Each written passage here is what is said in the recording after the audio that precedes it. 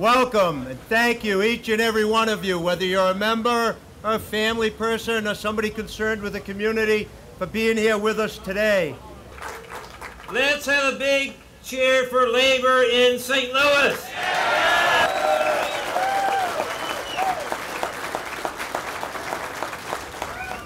In Belgium and in Europe, we already experienced what globalization can do for the workers' rights.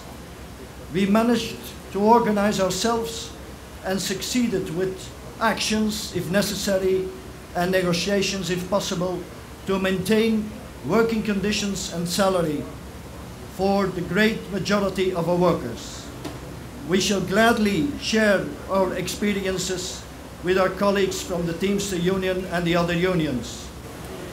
The only way that they can be combated effectively is through organized power. Through the organized power of the labor movement and through the organized power of worker community alliances in all the countries involved, and through the organized power of the global working class organized within that company. We unite today because we know good jobs build strong communities. The AB contract is the cornerstone of the company's value to St. Louis and other communities. $3.5 billion of wages and benefits provide an engine for the local economies. The Teamsters contract will be the first real measure of the AB InBev commitment to the communities. On Monday, we will make a key contract demand. We will ask for an ironclad agreement in writing that no breweries in the United States will close.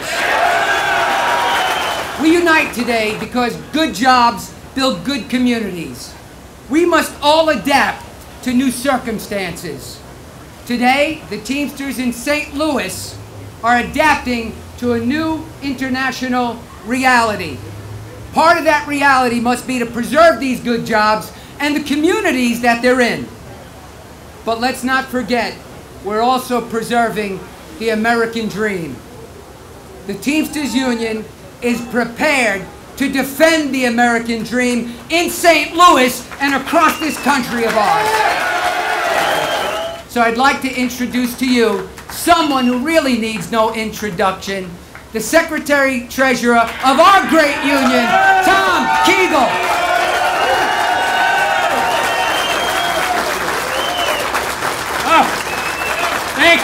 Thank you, Jack.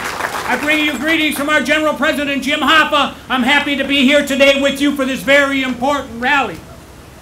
We are rallying today because we want to protect the future of Anheuser Busch and what Anheuser Busch means to the great city of St. Louis. Anheuser and the Bud brand owe their success to union workers from the great union. And they're from the great unions we have here with us today, the machinists, the electrical workers, the building trades, SEIU, Change to Win unions, St. Louis Labor Council, and my Teamster brothers and sisters standing and fight. As you know, Anheuser Busch has been purchased by an overseas company, InBev.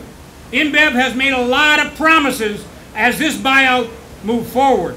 We are here to call on InBev to keep the promises it's made, including its promise to St. Louis. St. Louis is a city that the world identifies with Budweiser, and we want it to stay that way. The new owners have said that they value this tradition. They've pledged to keep St. Louis Anheuser Busch's North American headquarters and the home of the Budweiser brand. And we expect InBev to keep its promise to value the skilled, dedicated workforce and recognize their role in the Anheuser Busch legacy. But we also hope that InBev knows how much generations of St. Louis workers have done for Anheuser Busch. Union workers across the country at Anheuser Busch breweries and distributorships have made Budweiser #1.